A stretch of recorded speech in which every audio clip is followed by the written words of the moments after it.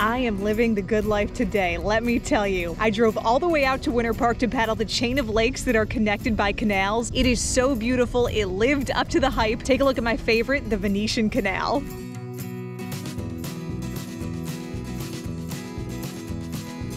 The Venetian Canal connects Lake Osceola and Lake Maitland. It can get busy, but in the early morning, I had it all to myself.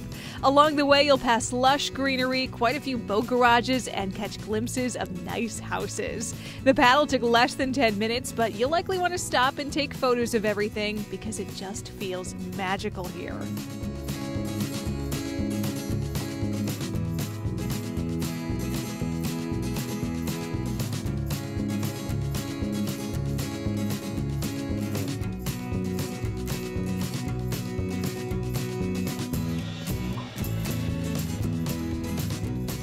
So here's how this paddle came together. I set out from Tampa before 5 a.m. on a Saturday because you never know what you're going to encounter on I-4, and I did not want to take any chances. I parked at Dinky Dock Park.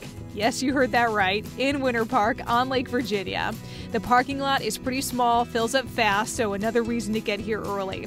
There is a small boardwalk down to a small beach, but just a fair warning here, the boardwalk has a really tight turn, so it's a little tough to navigate if you're using wheels to transport your kayak. I set out just as the sun was rising and took a left to get to the Fern Canal that connects Lake Virginia to Lake Osceola. Off the bat, I encountered some fishermen blocking the canal, but I was able to squeeze through. There we go, we got it, we got it!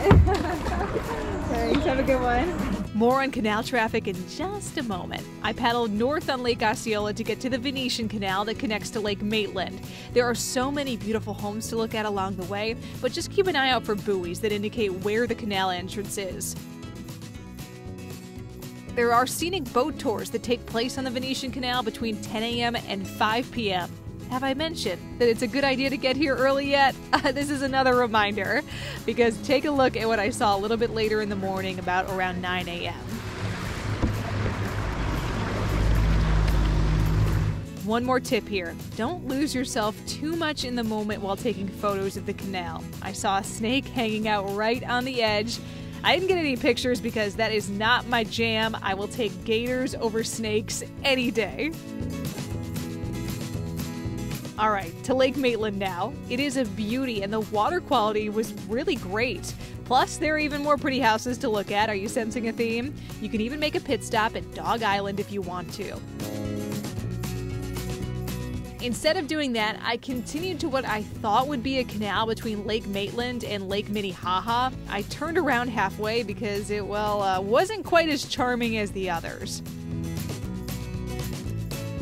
The final canal I checked out was between Lake Virginia and Lake Mizell. It was really short, not super scenic, so I would save it for last if you have the time. I am wrapping things up, heading back to Dinky Dock Park. Again, I can't get over that name. 10 out of 10. This paddle was awesome, totally worth the 4:15 a.m. wake up. Let me know if you have plans to do this or if you've been out here before. Comment below. And also, please subscribe to this channel to get ideas for other adventures around the Bay Area and beyond. Poor kayak. Oh, good news, bathrooms are open now.